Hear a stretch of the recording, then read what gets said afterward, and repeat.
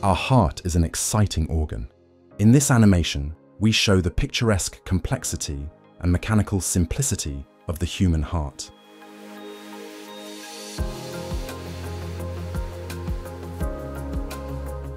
The human heart lies well protected in the chest behind the ribs and sternum. To the left and right are the lungs, which absorb oxygen from the air we breathe.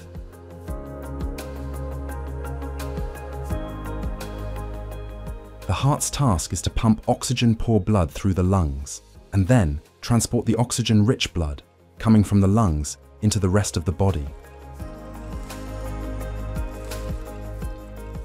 Let's take a look at the basic anatomy of our heart. Blood enters and exits the heart through several large blood vessels. The aorta has been considered an independent organ since February 2024. The heart receives deoxygenated blood from the body through the inferior and superior vena cava. It pumps this blood to the lungs with the help of the pulmonary artery. The oxygenated blood from the lungs returns to the heart through the 4 pulmonary veins. The heart then pumps this blood into the body by the aorta. However, the heart itself is not supplied with blood with the help of the aorta. The coronary arteries are embedded in the epicardial adipose tissue. The heart supplies itself with oxygen and nutrients through these blood vessels. There are 2 coronary arteries, which supply the heart with oxygenated blood, and the coronary sinus, through which the deoxygenated blood flows back into the heart.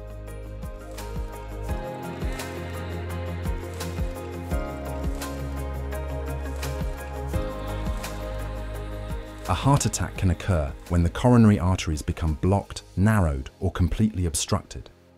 Blood can then no longer flow freely, and oxygen and other nutrients cannot reach the heart muscles. Let's first take a look at the internal structure of the human heart. The coronary arteries just shown originate from the main artery, also known as the aorta. The openings of the arteries are located above or at the aortic valve, which consists of 3 semilunar cusps. The aortic valve is located at the end of the aorta. The pulmonary valve is located at the end of the pulmonary artery. Rarely, the valves have 2 or 4 cusps. The heart has 2 other valves that consist of leaflets, or cusps too.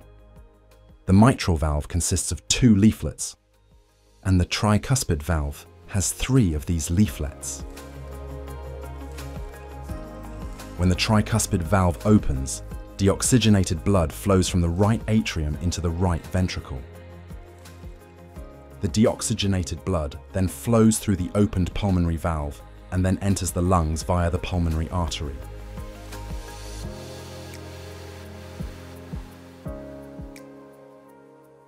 The oxygenated blood from the lungs passes from the left atrium into the left ventricle through the mitral valve.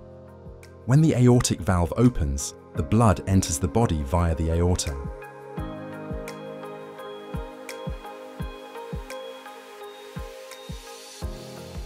The blood flow is controlled by the muscles of the heart. The muscles contract and then relax again. At that point, we show a simplified version of the pumping process. Later, we will describe the process in more detail. When the atria of the heart contract, the atria's space becomes smaller. The resulting pressure causes the blood to push the leaflets towards the ventricles.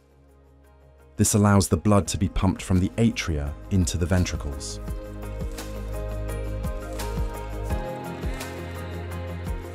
When the muscles of the atria contract, the muscles of the ventricles relax. And when the muscles of the ventricles contract, the muscles of the atria relax. The contraction of the ventricular muscles creates high blood pressure, which pushes the leaflets towards the atrium. However, the leaflets have thin fibrous cords that prevent the leaflets from being pushed into the atrium. These chordae tendineae are attached to papillary muscles that contract at the right moment.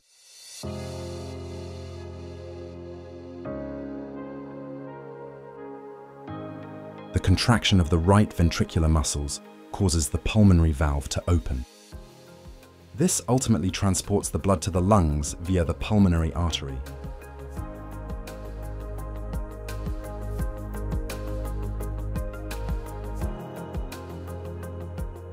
Now let's take a look at the left atrium and the left ventricle. The left ventricle's task is to pump oxygen-rich blood into the entire body. To achieve this, the left atrium first pumps the blood coming from the lungs into the left ventricle. The muscles of the left ventricle then contract. As in the right ventricle, fibrous cords and muscles prevent the leaflets of the valve from being pushed into the atrium. In the left ventricle, the muscle columns known as trabecular carneae are particularly well developed. The resulting pressure opens the aortic valve and the blood is pumped through the entire body with the help of the aorta.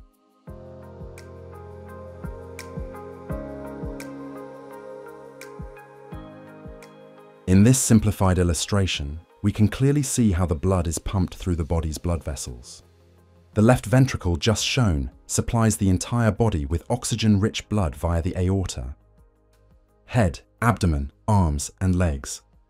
That way, nutrients, oxygen, immune cells, waste products, and much, much more are transported from one place to another. The arteries transport the blood away from the heart, and the veins transport the blood towards the heart. The returning blood then reaches the right atrium of the heart via the inferior and superior vena cava, and from there into the right ventricle. The right ventricle then pumps the deoxygenated blood into the lungs with the help of the pulmonary artery. Here, the blood absorbs oxygen, enters the left atrium, and finally returns to the left ventricle and the aorta. The anatomy and function of the lungs can be seen in the colourful animation on this channel.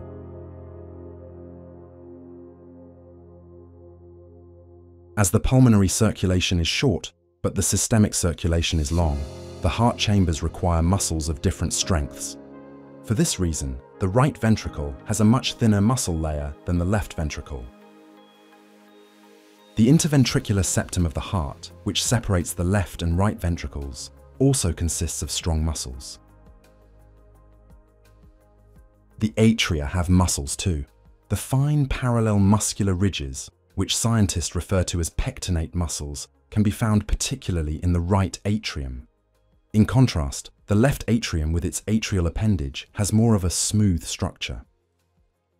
As we have previously only shown a simplified cardiac cycle, we will now take a look at the actual process showing the right side of the heart. The muscles of the atrium and ventricle are relaxed. The tricuspid valve is open. The pulmonary artery is closed through the pulmonary valve. Contracting the atrial muscles initiates atrial systole, which pushes blood from the atrium into the ventricle.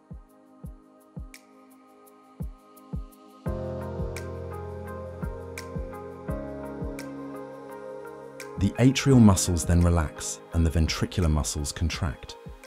The resulting pressure closes the tricuspid valve.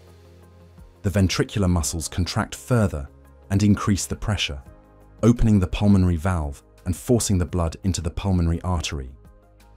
When the ventricular muscles relax again, the pressure inside the ventricle drops.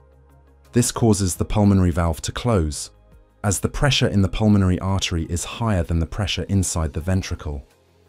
The tricuspid valve opens, allowing blood to flow from the atrium into the ventricle. Now the cycle begins again. The cardiac cycle is generally divided into a diastole and a systole. Diastole refers to the relaxed ventricle filled with blood. Systole, on the other hand, refers to the contracted ventricle which ejects the blood. Systole is divided into the contraction stage and the ejection stage. Diastole is divided into an early filling stage and a late filling stage.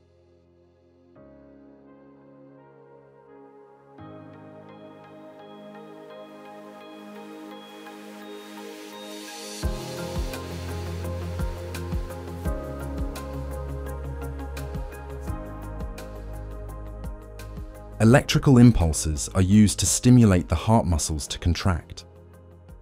The cells that generate these electrical impulses are known as the sinoatrial node. Special muscle cells, shown here in green, quickly transmit the electrical impulses to the muscle cells of the atria and the atrioventricular node. There is only a narrow connection of muscle cells between the atria and the ventricles, known as the bundle of His. The atrioventricular node transmits the electrical impulses to the right and left bundles through these special muscle cells. Fast-conducting Purkinje fibers originate from the right and left bundles. These Purkinje fibers then transmit the impulses very quickly to the heart muscle cells of the ventricles. The sinoatrial node generates an electrical impulse, which is transmitted through the internodal tracts to the atrial muscles and the atrioventricular node. The AV node transmits the impulse with a time delay to the ventricles through the Purkinje fibers. The sinoatrial node is capable of generating 60 to 80 electrical impulses per minute. If the sinoatrial node fails, the AV node can generate approximately 40 to 60 impulses per minute. If the sinoatrial node and AV node fail, the bundle of His can still produce 20 to 40 impulses. For this reason, we speak of primary, secondary, and tertiary pacemaker cells. Let us now illustrate the path of the impulses in the human heart. The electrical impulses propagate in the atria and cause the muscles to contract, thus pumping the blood into the ventricles. The impulse is transmitted to the muscle cells of the ventricles via the AV node and the bundle of His. This causes the ventricular muscles to contract and pump the blood into the pulmonary artery and the aorta. The heart muscle cells have the special property of being able to transmit the electrical impulses to neighboring muscle cells. However, apart from the bundle of His, there is no connection between the atrial muscles and the ventricular muscles. For this reason, the atria and ventricles can contract at different times. The contraction of the ventricles begins at the apex of the heart. For this reason, the blood is literally squeezed out of the ventricles, similar to a tube of toothpaste that is rolled in from the back to the front.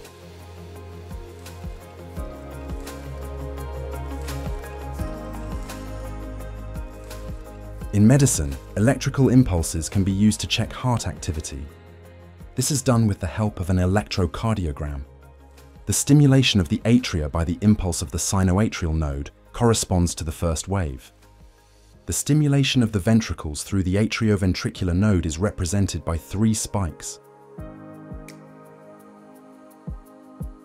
The first wave is called the P wave, and the 3 graphical deflections the QRS complex. The last wave is the T wave, which represents the recovery of the ventricles.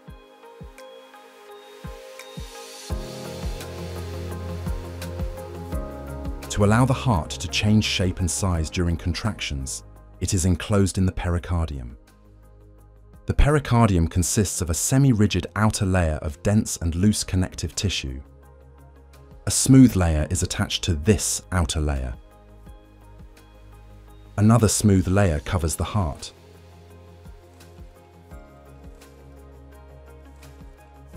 In humans, there is about 10 to 15 milliliters of fluid between the 2 layers, which serves as a lubricant.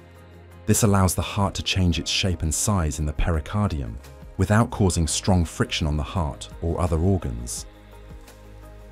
Many more animations about the human body are available on this channel and my websites.